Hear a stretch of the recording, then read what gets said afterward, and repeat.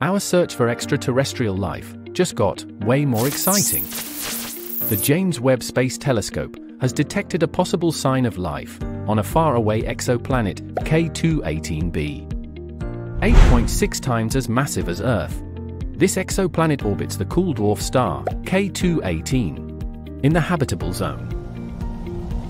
120 light-years away from Earth, K2-18b lies in the constellation Leo. It is categorized as a Hycean exoplanet, which means it has a hydrogen-rich atmosphere. K2-18b is a transiting exoplanet, which means a tiny drop in brightness can be detected in its host star when it passes across its face.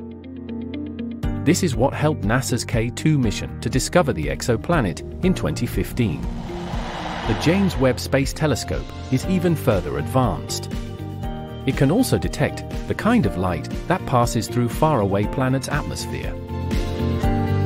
During the planet's transits, a tiny fraction of starlight passes through its atmosphere before reaching telescopes like Webb.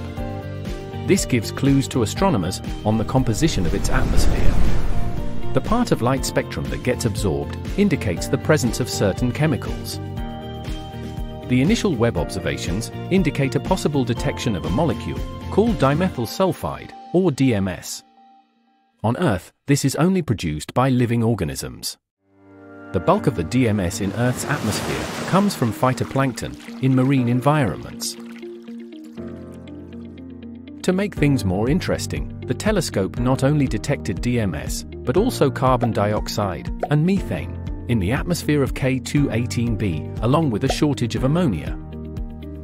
This indicates that there is a water ocean underneath the hydrogen-rich atmosphere.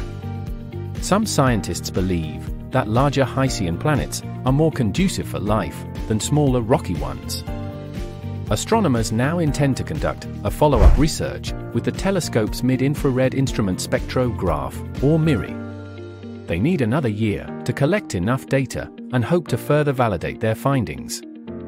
Not only could this be an exciting discovery, but it is remarkable that the James Webb Space Telescope can detect atmospheric composition of a planet so far away.